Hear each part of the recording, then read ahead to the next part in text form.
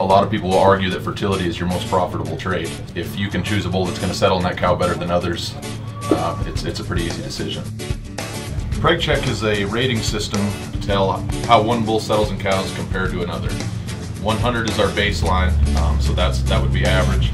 Above or below that is obviously above or below average, in a way to separate by a percentage and see it on paper. When talking with our customers, it's allowed them to have the opportunity now to not only decide between the elite bulls in the industry, but seeing who settles better in a time day type of project.